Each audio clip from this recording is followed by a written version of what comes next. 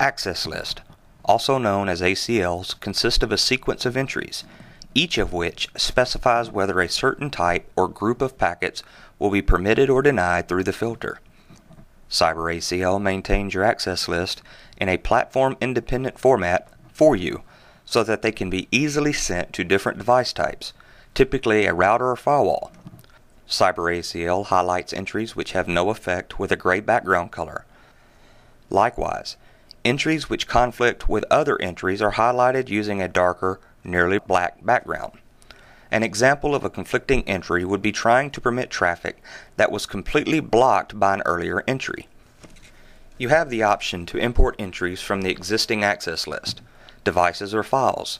You have a large selection of options when importing, as well as the ability to import all lists from configuration sources containing multiple access lists.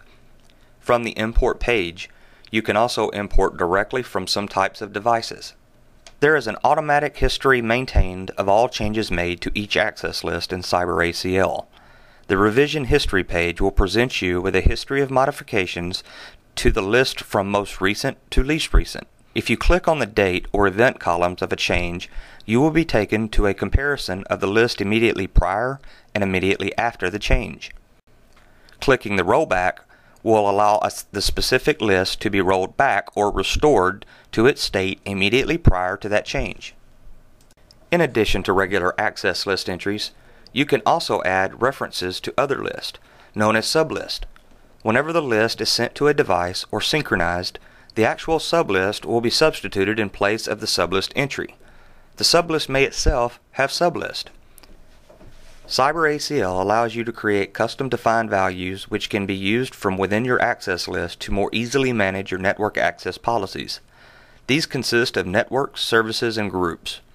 Networks are predefined combinations of network address ranges, services are combinations of ports and port ranges, and groups are combinations of device, targets, and other groups which also allow you to define an access list to be included by each group member automatically.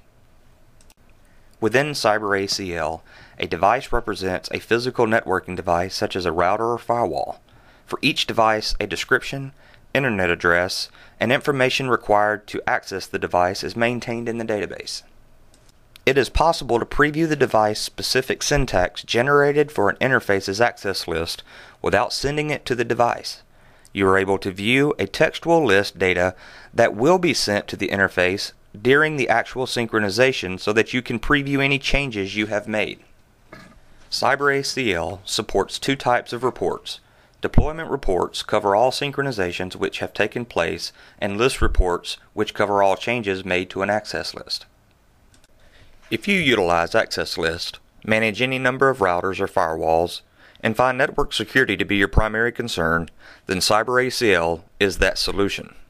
Cyber Operations is also looking for national resellers, large or small, to promote our cutting-edge security technologies. Visit us at our website or contact us today at 1-866-404-2923. Visit us at our website or contact us today